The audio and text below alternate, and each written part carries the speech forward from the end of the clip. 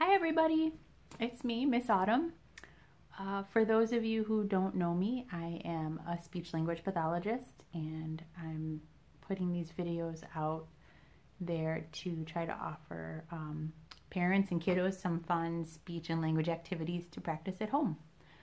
And for those of you who do know me, my goodness, I still miss ya, and I'm sending you some activities to practice and looking forward to when we can practice together again. And I hope you are enjoying your time at home with your family. So today we are going to practice our S sound. Remember what our S says? It says S. Good. Sometimes we practice it like this. S. Can you try? Let me hear you. Ready? S. Good. And we can trace it with our finger to make sure that it's a long S sound, that we let all of our air out. Let's try that together. We can also trace across our hand or down our arm. Those are all ways to help us remember to use a lot of air with our sound and not a short sound like S. We want to hear a long sound. When I make my S sound, you can see that my teeth are closed together and my tongue is hiding inside. My tongue is actually up high right behind my teeth, letting the air over my tongue. And you can't see it, right? You can't see my tongue, which is kind of interesting because we often say that S is our snake sound. And isn't it funny that when a snake makes that sound, the snake's tongue is out. So we make that sound in two different ways, right? The snake sticks his tongue out, but we make sure we hide our tongue. We're not snakes, right? We're people. So we're going to hide our tongue. Good job. So today we're going to practice our S and practice adding that sound onto other words onto other sounds to make some words. We're going to practice words like stop or words like stand. Words like spin. We can practice those words together today. Are you ready? Okay, so our first game we're going to play is, what is Miss Autumn drawing? You ready? I'm going to use my paper here and some crayons, and I'm going to draw some things that start with our S sound and see if you can guess it before I finish drawing the picture. And if you can guess it, shout out what it is, but remember to use your S sound. Are you ready? All right, let's give it a go. Okay, so the first thing I'm going to try to draw, can everybody see? Okay, the first thing I'm going to try to draw is something you hold in your hand. Something you use when you eat. Does anybody know it yet? It's something you use when you eat cereal or soup. It's a, what is it? Say it. You got it, good. It's a spoon. Spoon. Good job, one more time. Spoon. All right. Grown-ups, while we're doing this activity today, you can pause at any moment and ask your child to practice at the level that they're able. Like maybe your child right now just needs to practice that single word level of spoon with you saying it, then they say it. If they're pretty good at saying it once, then when you pause me, I would practice having them say it 3 times in a row. So when you pause, Miss Autumn just said it, now you say it 3 times. Ready? Go. Spoon, spoon, spoon. It's a little bit trickier because they have to remember to use that sound 3 times in a row without you saying, use your sound, use your sound. And that's a great skill for them to be able to remember to use it the 3 times. If they can do that, just fine. If your child is great at that level, you want to move on to phrases. And if any of you aren't sure, you can always email me and ask, and I'm happy to help you make that decision. But for phrases, we'd want to start to move on for this activity with something like, I see a spoon, and I would cue that. I'm kind of been cueing it with a gesture, like I put my hand away for the I see a part, and then bring my hand to my face for the spoon so that your child can learn which sound are we putting our S blend on. A lot of kiddos who are learning S for the first time know they're supposed to use their sound but aren't sure where it goes, so they just put S on the front of every word in that phrase. So we want to offer that visual gesture support to show when the sound comes in. So you'll practice something like, I see a spoon. I see a spoon. One more time. I know some of you out there can do this, so let me hear you. Show your grown-ups that you can do it. Ready? Here we go. I see a spoon. So after each picture that I draw, pause and you can have your child practice at the level that you know they're able to do it. Okay? All right, so first we did our spoon. I have some good guessers out there. I think you caught on right away. Let's try another one. Flip my paper over, and this is something that has a body. I'm going to give him a little smile. And he's very wriggly and crawls and creeps around on the ground, catches bugs in his web. Do you know what it is now, right? The itsy bitsy. You got it? Okay. Let me hear it. Use your S sound. Let me hear your great sound while I'm drawing. Let me hear you. Good. It's a spider. That was wonderful. Your sound sounded so long. I heard lots of air. Let me hear it again. Spider. Again, spider. Some of you can practice. I see a spider. Go ahead, take a second to practice how you want to. That was some great guessing. Well done. Okay, so far we've done spoon, right? And we did spider. Well done. Spider. I think I'll draw one more. See if I can bring out my really great art skills today. Okay, so here's a table. I was just sitting happily at breakfast this morning eating at my table, right? La la la, happily eating breakfast. And all of a sudden, I went to reach for my glass of water, and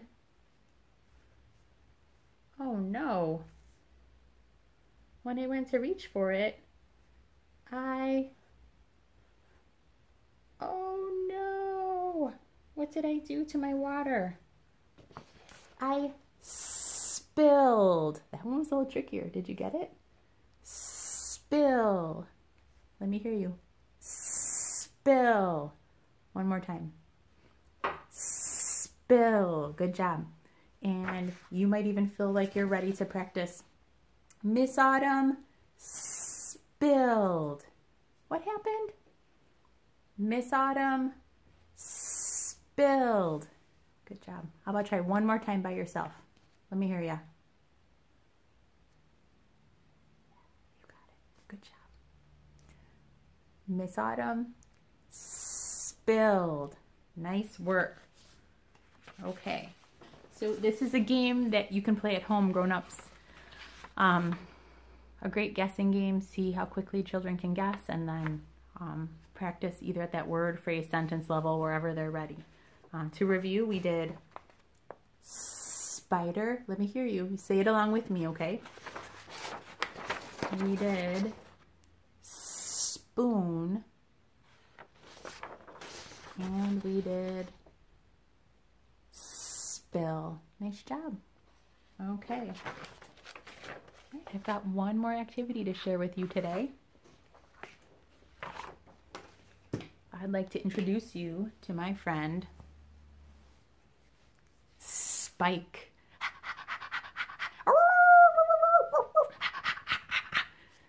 Spike is a very excited dog. Oh, gross. Spike, seriously. Blah.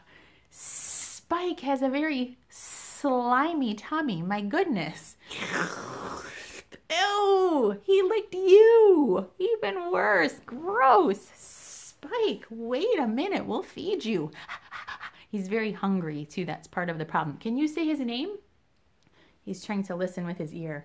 Can you call his name? Say, Spike. Go ahead, call him. Oh, goodness. Spike. He got so excited when he heard you call his name. He licked you again. My goodness. Oh, he is so slimy. All right. Spike is hungry, so I think we're going to feed him something today. We'll see what it might be that he might feel like eating. So I've got some cards here, and we'll just see what he has a taste for. Spike, do you want to try this one?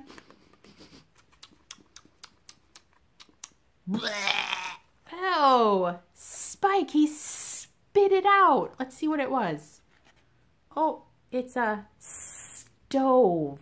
He didn't want to eat the stove.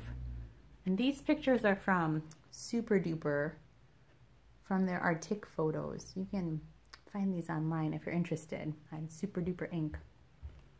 But it's the Fun Deck Asplund's. All right, so Spike, did you want to eat the stove?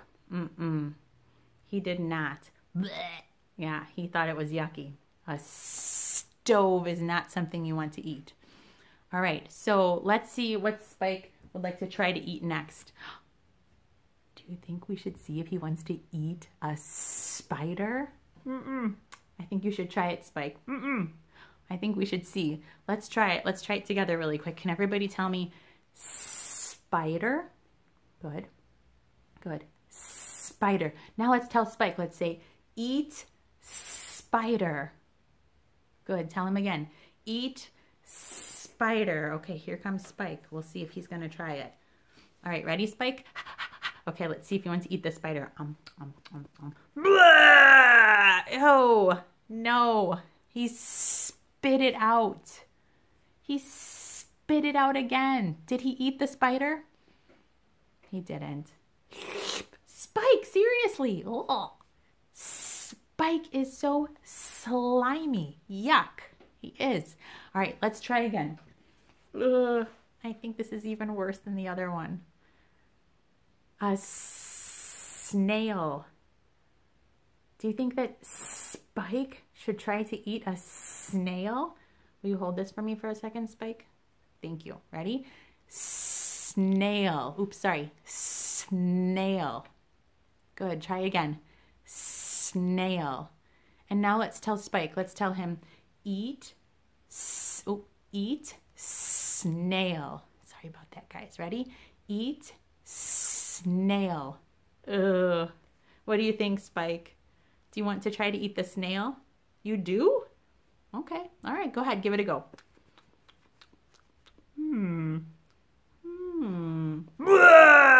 Oh, no. He didn't like the snail either. He spit it out.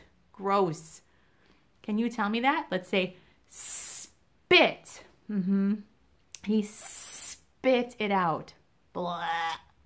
Gross. You didn't like the spider, the snail, or the stove, did you? All right, let's try again. What is this? Stool. You hold that for me, buddy? Thank you. Ready? Stool. Do you think Spike should try to eat a stool? All right, let's see. Let's tell him. Stool. And let's try it again. Let's try this way. We'll say eat stool. Can anybody say that? Eat the stool. All right. Go ahead, Spike.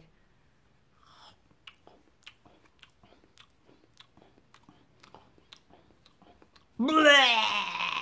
Oh, nope. He spit it out.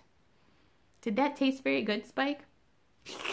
Oh, Spike, seriously, you are so slimy. Gross. Yeah, he knows he is. He's a slimy dog. Okay, let's try one more. One more shot and see if we can get Spike something to eat today. We haven't had any luck with our spiders, snails. All right. How about this one? Do you see what that is?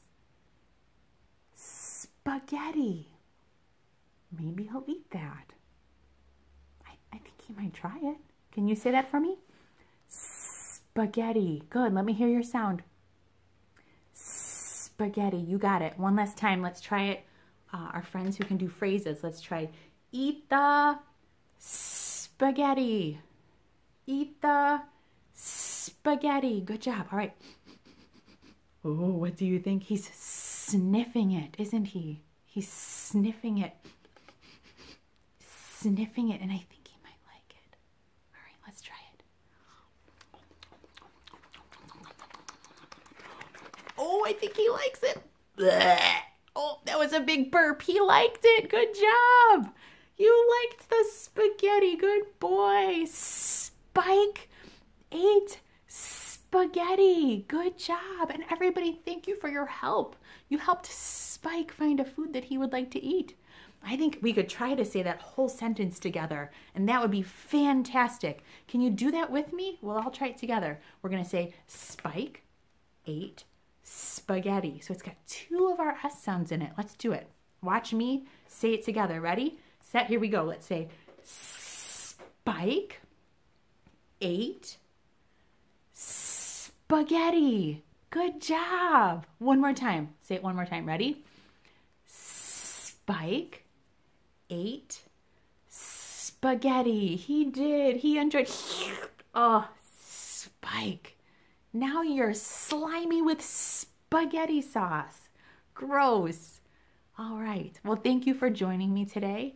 Again, parents at home, those are two fun ways to practice. If you've got a puppet, you can feed some of your S sound flashcards too. And then practice a drawing sort of game together. And see if you can draw those pictures and if your child can guess them before you finish drawing. I hope you all enjoyed the video. I hope you enjoyed seeing Spike and his slimy tongue. My goodness. Thank you very much and have a pleasant day. Bye.